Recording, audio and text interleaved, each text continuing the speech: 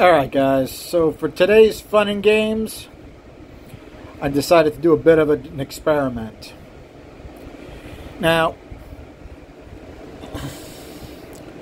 it's not going to be easy to show you guys, but I'll do the best I can. What we've got here is two bowls that I cannot make identical. And I can't make them identical due to course shift. Course shift is problematic at best with these. Now, on this one, all right, this is our number one. This is the one I did a lot of work to simulate DV's head chunk, and then from there we start to move on to other ones. Well, this wall here, let me see if I can say this right. This distance from our guide to the center of the cylinder wall is 50 thousandths less than this number here. Because of the way the casting was made, I had to put more of the port in order to get the bowl the same width, right? It's going to change our port bias. Well, that's going to do a couple things to it, right? One thing it's going to do is it's totally going to mess with our swirl, because now you've got a lot more air coming out on this side than this side, okay? So that's going to give us less swirl, most likely, I would think, right? And if we take a look at our liquid, now you have to realize I'm spraying aerosol into it. I may not have sprayed the exact same amount into both of these ports, but we can deduce a few things. One thing is it goes right to the roof, which is good, okay? We go right to the roof. We got plenty on the guide. We've even got some on this side of the guide. As far as width, this is not as wide as this one. This one is wider. It also goes right to the roof. And it has a little bit on this side of the guide. You can see our splatter on the chamber, which to me looks good. Over here, a little bit heavier splatter. Let's take a quick look at the bore. Now, I wasn't able to keep the bore so both of you guys can see. So you're only going to see the one from number 3. Let's take a look at that. Okay, you can see we've got our angle coming in this way, and we've got plenty of chunky splatter on our bore. Okay. Okay, now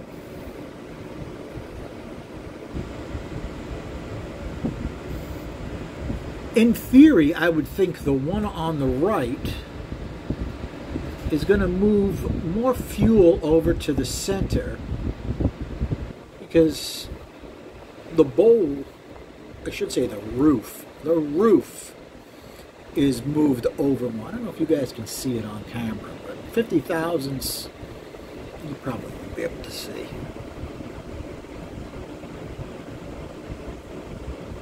Okay. In any case, what does it do as far as our flows? I know it's going to mess with our swirl. There's no question about it. But as far as what we've got here, I'm pretty sure I could live with it. And I don't have to push these bowls dangerously thin to get done what we need to do. Right now, they're still nice and fat and healthy, the way I like them. Let's take a look at the flow sheet. Okay, so what do we got? These pluses and minuses are in reference to this one. Now, this is cylinder number 1. This is number 3. So this has got more bias towards the center of the cylinder. This has got more bias to the outside of the cylinder. So let's take a look at the flows first. Plus, plus, plus, plus, plus, plus, except when we get to the very top where we lose a little bit. Overall, this is a better curve. Now, if we take a look at our swirl curve here, this has got a really good swirl curve. This, due to more air entering on the center, the swirl changes direction. Most of the meat of the curve, the swirl is literally going the wrong way. And then as soon as she loses it over the short side, it bangs the other way hard. But even these numbers are less than these numbers, right? Because of the way the air is coming out of the bowl.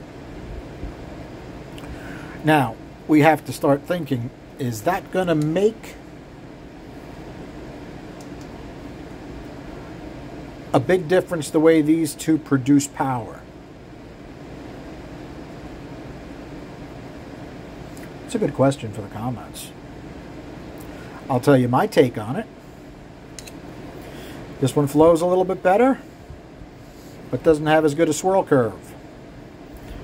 This one flows a little bit less, has a better swirl curve. I think they're going to cancel each other out. I think they're going to make almost the exact same amount of power.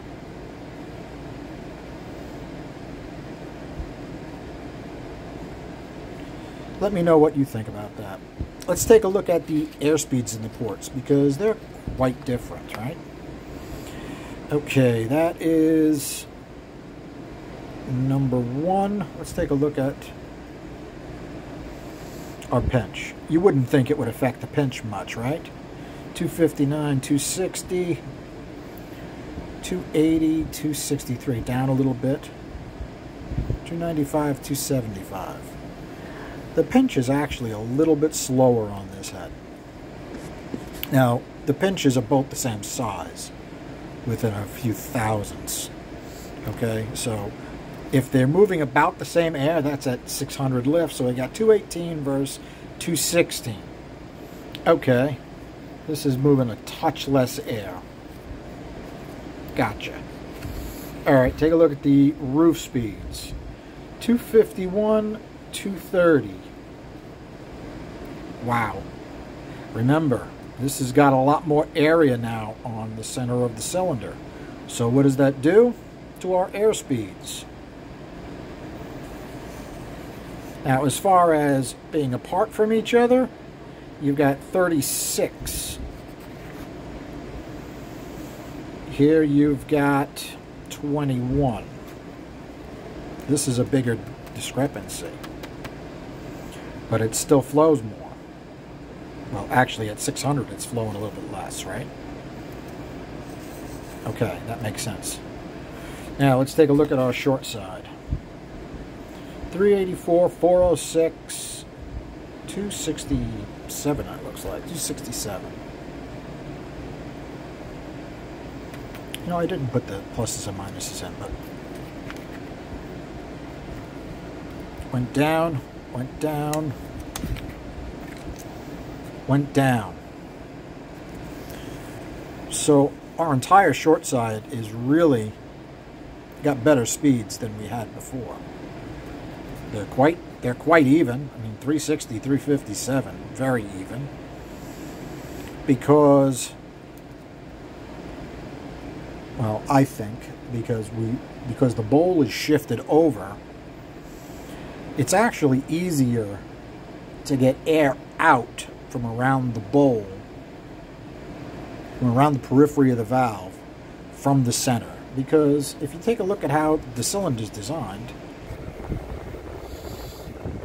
from here to here we're shrouded, right? This is all wide open. So the more we can get out on this side, the better off you're able to do it. Now the problem with this is this wall is adjacent to this wall and there's water between it. And if you make this wall too thin, there's a cracking issue, right? So we don't want to do that. But in a case where you have coarse shift, okay, there was plenty of metal on this side. There wasn't that much metal on this side. So, yeah, you can push it thin on this side, but still, you don't want to push it past a certain limit. So when you give it more area on this side, we're able to dump more out into this open area. Okay? As far as our liquid flow on our valve, looks pretty good. Looks pretty good. Now you got to remember, that's from this one. And you're going to say, hey Charlie, how come those flows are quite a bit less than the DV chunk? I think I explained this before. I'm going to explain it again. The DV chunk, the air speeds through the intake port were a little too slow. So I'm trying to get it done with a smaller port now. Well, I will do my full makeup on these. I have to go through and do the whole IOP program on these ports versus the DV head chunk after I've worked on it, and see which ones really fit the bill. As far as getting our horsepower requirements through the tiny dual plane, these are only down a few CFM. And I mean few, I mean like 10 or 12, versus the port that flows 20 plus more. That's interesting to think about. That's not what I would have expected. Okay, but still, you know, the restriction is the restriction. You can't get past your major point of restriction that easily. So, in reality,